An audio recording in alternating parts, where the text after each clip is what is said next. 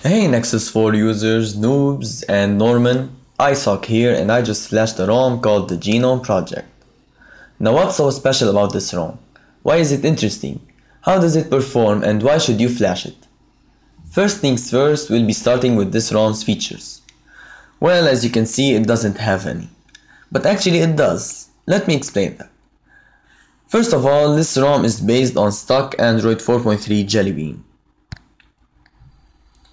At this time, it has only 3 versions for you to download.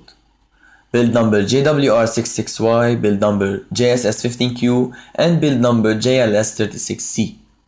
But what's sweet is that it has exposed framework installer already implemented in it. So when you first flash it, it's just a stock rooted ROM, just like any other boring Nexus 4.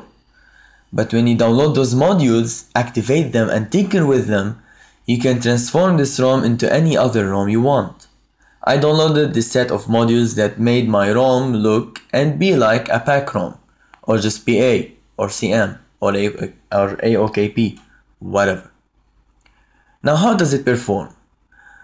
Well, I've only tried the JWR build with the stock kernel, but I gotta tell you, this ROM is just so fast. I can get up to 60 FPS running Re-Racing 3 because you have stock, well, everything.